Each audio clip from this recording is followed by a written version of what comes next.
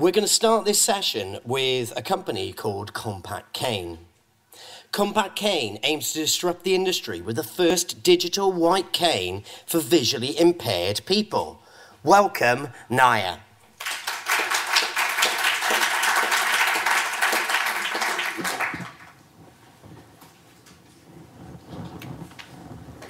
Great. Good morning. I'm Naya, the founder of Cane, the first digital white cane. So let me tell you a story.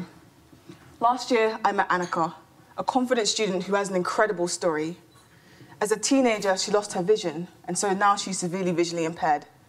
And just to show you what this looks like, this is what Annika used to be able to see, and 6 months later, this is something like what she can see. And after realizing this, I was moved to help her and other blind people. So she was facing a barrier. She was nervous about going for a job interview, so I encouraged her to bring her white cane. Just in case you don't know, this here is a white cane. It's a tool used by visually impaired people to detect obstacles and keep safe.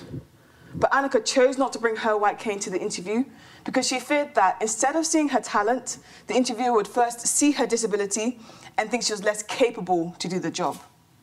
So we're talking about the disability gap and the fact that 1 in 3 visually impaired people experience this sort of social stigma because of their sight loss. And that's because we, the public, tend to see the disability before seeing the person. Rehabilitation officers have told me that recently diagnosed people struggle to adopt the white cane because of its stigma. And that's because the white cane is an attention-grabbing symbol of blindness. So our solution is Cane. Instead of using the high visibility shaft like that, Cane uses invisible ultrasonic waves to detect obstacles in real time, giving Annika the choice to a more discreet mobility aid like this. So this here is our second prototype. Last year we created our first proof of concept prototype with our focus group, and we developed an intuitive haptic language that communicates the proximity of obstacles through vibrations. And it's pretty simple, so feel free to try it out later at our stand. So our innovative technology is our unique selling point. There's no one doing what we're doing in the market at the moment. Our indirect competitors use ultrasound to give users more information about their environment, but their products have to be used with a white cane because they can't detect curbs and steps on their own. But with our patentable technology, Cane will become the first digital device to rival the white cane because it can detect curbs and steps, keeping users safe. So I own all of this intellectual property, and I've started to patent it to give us a competitive advantage.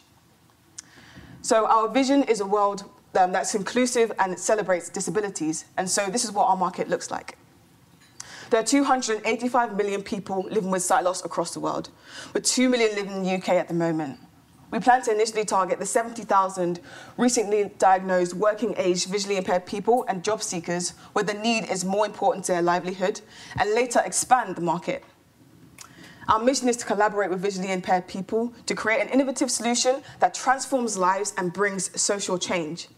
So we plan to reach our market through digital and influencer marketing and make our products through outsourced manufacturing at about £100 each. We plan to sell in 3 ways: through our own website, compacade.com, to online distributors, and thirdly, to healthcare providers, for example, Virgin Care, to facilitate rehabilitation, allowing us to access an early touch point for our visually impaired customers. Now, we plan to sell this at about £300 on average, and we're also exploring a peace of mind subscription package for our visually impaired users. By engaging with our customers and creating a community, we plan to impact the lives of about 30,000 people and make a cumulative profit of £1 million by the close of 2024. And we're looking to make significant reinvestment of our profits back into R&D and supporting charities for visually impaired people. So as the founder of Cane, I'm an experienced first-class master in mechanical design engineering with the passion to deliver Cane. These are the credentials of myself and the talented team that I'm currently building. So what do we need? We're currently developing our next proof of concept prototype for some user trials at the end of the summer, but we require more engineering expertise and about £150,000 SEIS of investment to accelerate this prototype to our beta prototype by the middle of next year.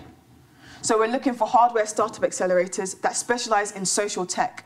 Now, with this injection of engineering resource, money, and mentorship, we're confident that by 2021, we will launch Compact Cane, the first digital white cane. Thanks for listening.